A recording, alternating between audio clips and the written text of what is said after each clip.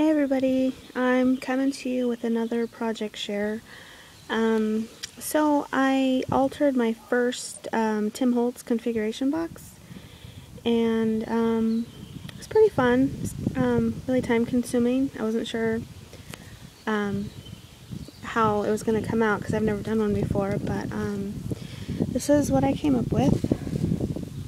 This is my box, and the theme for my box was pink and girly. So you'll see there's a lot of pink on it, and I kind of went with a little bit more of like a vintage feel to it, like with a lot of the cameos and like vintage buttons and stuff. So basically what I did was I painted most of the box pink, except for a couple boxes like these inside. I added paper to them, glued it inside, pink of course so it would all match. This one also has some paper in it.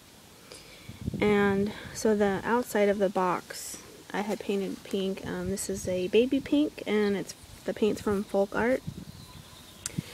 And so you could see there's a lot of vintage buttons and cameos and pieces like that in it. I used a lot of wild ochre craft flowers. These are some of my favorite. These are the small gardenias.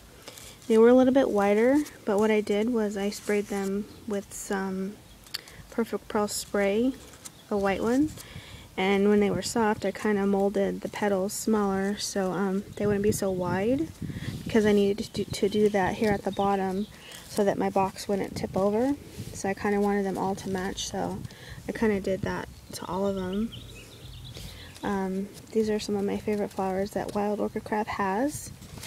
And as you can see, there's assortment of the flowers. There's like one of the little tiny ones in there. And then I used two in the middle here. These are the ones that come with basically like a white flower with the color added to like the tips of the petals. And then over here, there's two more of the smaller ones. Sorry, I'm outside. I needed light and my lighting inside isn't very good. And then in here we have two of the pink carnations back there. And then there's a little pink one here and a little white one right here. And then this is another one of the white ones that come already colored at the tips, and it has some pink tips on it. And this is one of the smaller trellis roses that I love. I think they're so pretty. And then these flowers also came the color that they are right there, which I love. And so basically, besides the flowers, I used a bunch of crochet trim and put it around a lot of the boxes, and on some of it, it's on the inside as you could see. And this one has a lot of it. And a lot of these cameos, they're all from Jolie's.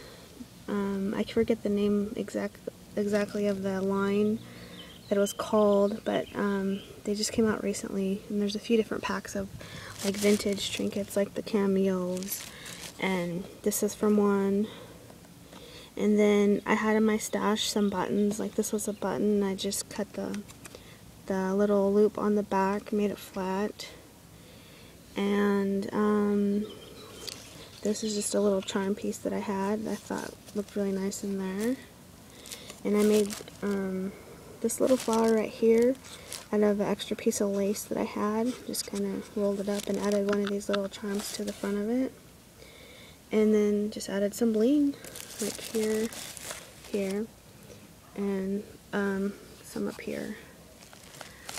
And then, so the side looks like this. It's basically the pink. And I had this really light pink lace in my stash, so I outlined the box in that. And then I added a strip of light pink mesh bling around the sides and the top and the other side, but not the bottom of course, because then it wouldn't sit still, it would fall over. That's basically all. It seems simple, but it kind of was time consuming, but I really like the way it came out. I think the Wild Ochre Craft flowers was a really nice touch to it. I really liked the way the flowers look in there.